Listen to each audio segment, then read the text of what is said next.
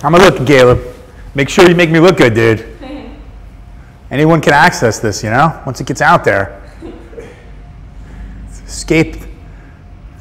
Attorney-client privilege. Right. I'm not too good at that. Sure. Oh, and so when I asked the question, if you could just repeat kind of back. Try to use the question. Right. Yeah, that's the thing. That's the interview trick that I never really picked up on. I've been criticized many times on that one. Really? Yeah, because I've lately done a few interviews, and people like they want you to use exactly that. Yeah, I didn't know that. So like a few times I've done it, I haven't done that. Mm-hmm. I'm used to just answering questions. We give the opposite instruction: just answer the damn question. Okay, so if you could use one word to describe Rebecca, what would it be? One word to describe Rebecca. I think I need more than one word to describe Rebecca, but since you're limiting me to one, I think I would say grace. I think is a good word to describe her. She just has a very graceful, calm, confident presence, and I think that comes through the second you meet her and stays that way no matter how much time you spend with her. That would be my word. That was money. Can we just do it again, just because that truck is really loud? Sure, yeah. Great. Do it again. Sorry, I know. I'm not scripted, man. You want me to do that again? Yeah. You can say that, something. It was good. Yeah, it was good, just for safety. All right, for safety's sake, to use one word to describe Rebecca, I think I would prefer to have more than one word to describe Rebecca. But since you're limiting me to one word, I think the one word I would choose would be grace. Her presence has always been just one of very calm elegance, confidence, and I think that you see that about Rebecca from the first second you meet her all the way through hours that you spend with her. And I've had the privilege, I guess, or the luck of doing both. I've met her in very short spurts, and I've gotten a chance to spend a lot of time with her. So I think that's a pretty fitting word to describe her, grace. Couldn't use it on me. What has ISB meant to you and your family? Oh, that's funny, because I just was having coffee with my wife before I came here, right up the street at Court Street Grocer, and saying to her, boy, how lucky we've been in some of the choices that we've made, some of the big life choices that we've made. So like when you reel back and think of your big life choices, you certainly think of your marriage, and that's a big one for me, but then quite quickly you realize children, and then immediately it's where are you going to send your children to school, and you want the best for your kids. And so we were just having this conversation and saying, geez, how incredibly lucky we've been to sort of run into ISB, in part because of Caleb and Ivana, who sort of turned us on to seeing this school. And to know, sitting here now so many years later, so I think it's about 6 years later now, and to see how happy, how well adjusted, how smart my kids are, and a lot of that came, well, all of it really, I think, comes from ISB and everything that it's provided. So just to think of the big decisions that you make in life, and obviously I can't think of too many bigger ones than what you're going to do for your children, and to know that we've been here the whole time. ISB is just so intertwined to your everyday existence. Every second of every day when you're walking around in your own head or taking a run, you're thinking, wow, what do I do for my, your big life decisions? It's generally what you think. Where are we going to live? Who am I going to marry? What am I going to do for my kids as you get older? So to remove the stress or the confusion or the thought process of schooling for your kids at such a young age, and to know that and have such confidence that they're in such the right place for them, it means everything. I just think you sleep great at night. What could be better than that, right? Maybe you should just use that part. I go to sleep great. I wake up fantastic, in large part because of where my kids are going to school. What is your favorite memory with Rebecca? My favorite memory with Rebecca. I think two memories of mine stand out with Rebecca. One is the very first time I met her when she interviewed us to be able to come into the school. And I remember thinking, oh my gosh, like I haven't been interviewed. I've never applied for a job.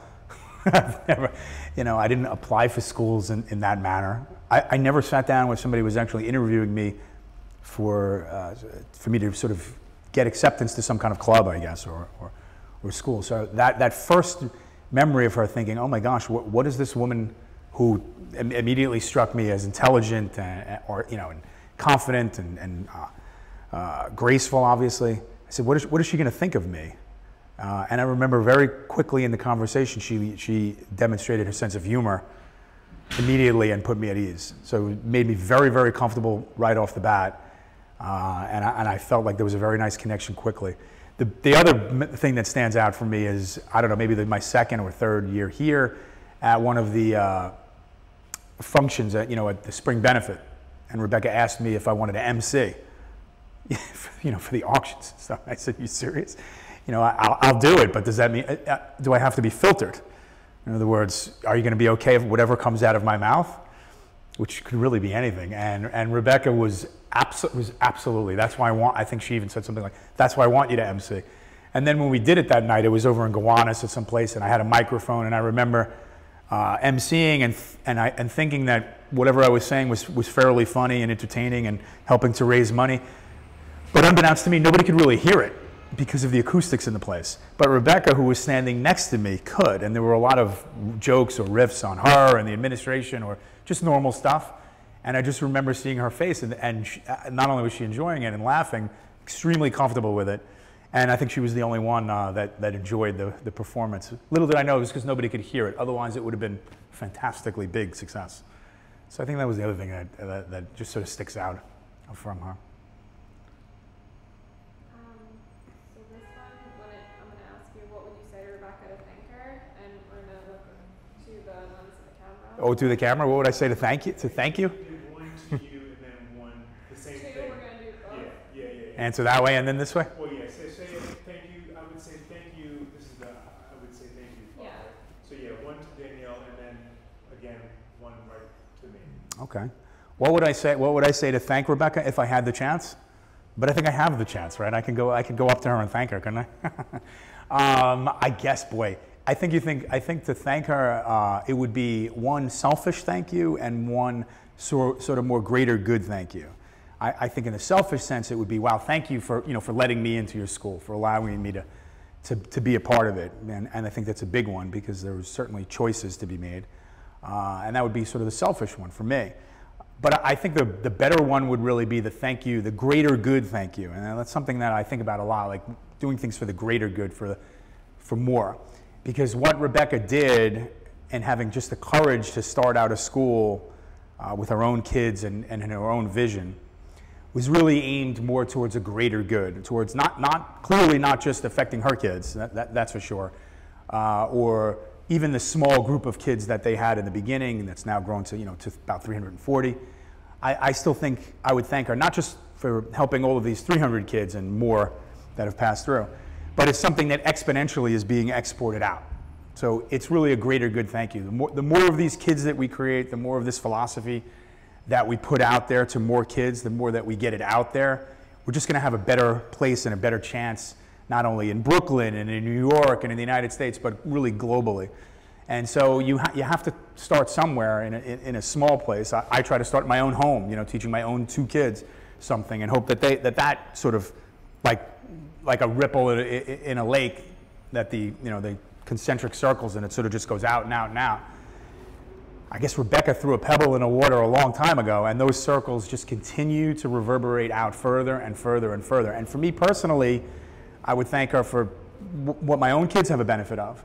But for a greater good, those circles, those waves that she's made, they're going to go on and reach more and more and more people. And I think there's great importance to that, far more than I can maybe achieve just in my own space. And so I really appreciate that and have a lot of respect and admiration for somebody that can not only take on that challenge, but get it to this point. It's incredible. So I shouldn't be the only one thanking her. I think there's going to be a lot of people out there that don't even realize the effect she's had on people and in far-reaching places. They should line up as well. How's that? That was awesome. How do you repeat that? Yeah, no. This is just, now you're speaking to her. So. I'm supposed to speak to you now, Rebecca? You know what? I'm supposed to go right to the camera now. 3.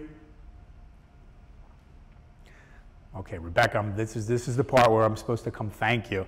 I think I've thanked you enough face to face, but now talking to a camera to thank you. Well, in thinking about what things I would thank you for, I guess I thought of it in 2 different ways. One, sort of selfishly or maybe myopically in my own family, thanking you for what you've done for just my children and my family, because the results are just so obvious, and bringing us into your school and into this sort of family network. But more importantly, I think it's sort of a more global reach, or a more greater good thank you, because I'm a big believer in the things that we do can have a larger effect on people, sort of like throwing a pebble into a calm lake and seeing how far those circles, how far those waves go out. So some of the things that you've created here by having the courage to start something out, not just for your own children, but for a greater good type of thing, it's going to have an effect on a lot more people than just your own children or my own children.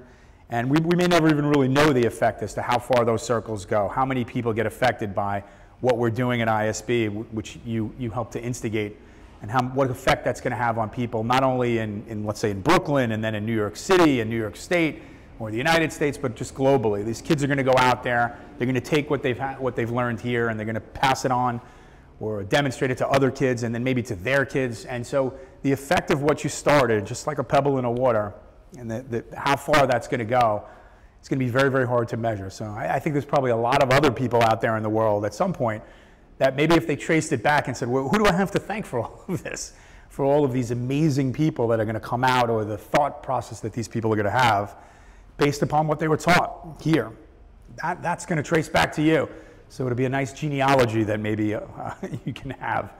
And maybe somebody could do a project on that in 30 or 40 or 50 years, because I think that's the effect that you're going to have. So I thank you for me and for my small family and for a lot of other people. That's all I can give you. How's that? It's funny. Thank you. It's beautiful. Good luck editing. Thank you. All right. Thank you so much for coming. No, listen, thanks so much for having me. I hope it's good.